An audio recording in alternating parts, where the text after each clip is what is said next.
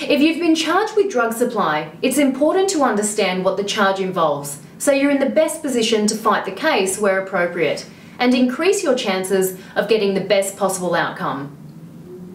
The law has a very broad definition of what drug supply is.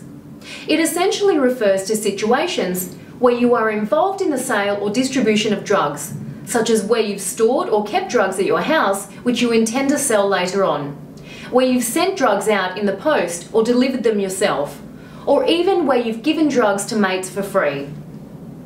You might also be charged with supply, where you've played a role in the supply, for example, agreeing, authorising, directing, permitting, or attempting to supply drugs. Other examples of drug supply are where you've sold fake drugs.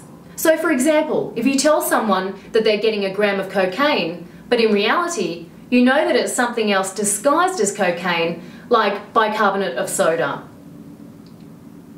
However, drug supply does not include situations where you've given drugs to someone else to hold on to temporarily, and they intend to give them back to you, or where you are holding on to drugs for someone else and you intend to return them. It also won't include situations where you've asked a friend or another person to buy drugs to supply to you. In situations like these, you can have your lawyer write a letter to the prosecution explaining your side of the story and asking that the charges be dropped or downgraded to drug possession. Take a look at our video on how do I beat a drug supply case for more info on this. The type of penalty that you might be facing will depend largely on the type and amount of the drug supplied and which court the matter is being dealt with in. Even if you wish to plead guilty, there may be a chance that you can avoid a criminal conviction altogether by getting what's known as a Section 10 order.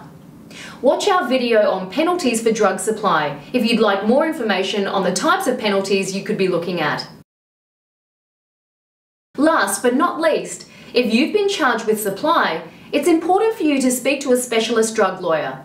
That's because, unlike a general lawyer, a specialist drug lawyer will have the knowledge, expertise, and relevant experience to help you get the best possible outcome.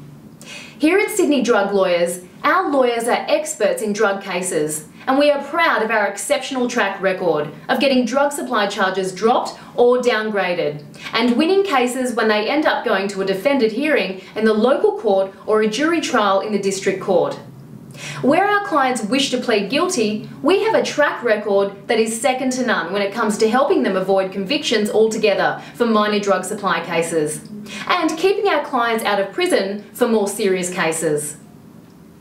So, if you've been charged with drug supply and you want the strongest possible defence, give us a call now on our 24-hour hotline and find out how we can help you.